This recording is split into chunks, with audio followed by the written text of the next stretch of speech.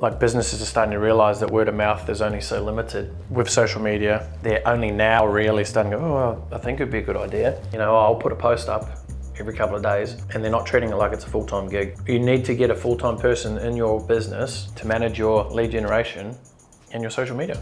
And if you're not, you're just missing out big time. Or you just call Campbell Media Group and we'll help you out, we'll help you out. This particular person said he didn't like the word agency. I'm like, okay, that makes sense. And I was like, well, why?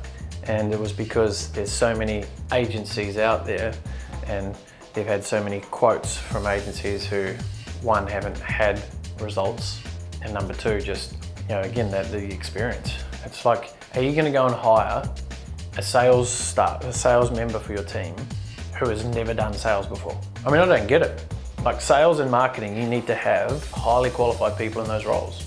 Or you need to have the most profound training strategy to get someone up to scratch.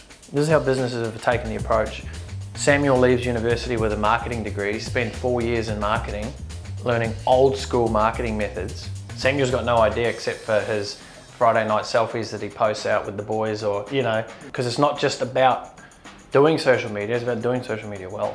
That's why you need consistent management. That's why these fly-by-night are out offering $1,000 a month ad management is just ridiculous. To be able to do a full-scale job at the level that majority of ad accounts should be treated at, like if you're just paying someone to boost a post, you're probably being ripped off for $1,000 a month. But people out there charging $1,000, $1,500, even $2,000 a month, like seriously, you need to get serious about the return on investment that it's creating. It's not about how much it costs you to actually have someone look after stuff. The amount of times I've had conversations with people that, oh yeah, we're paying this person $1,000 or this person $15,000. I'm like, okay, give me a look at what they're doing. Okay, now I can see why it's costing you that, because they're creating ads at the start of the month, leaving it, and then that's it till the next month. It's like your lifeline of your business is relying upon that strategy. Horrible strategy. You need to start changing the mindset of how you look at social media and your lead gen strategy from part-time to full-time. That's it.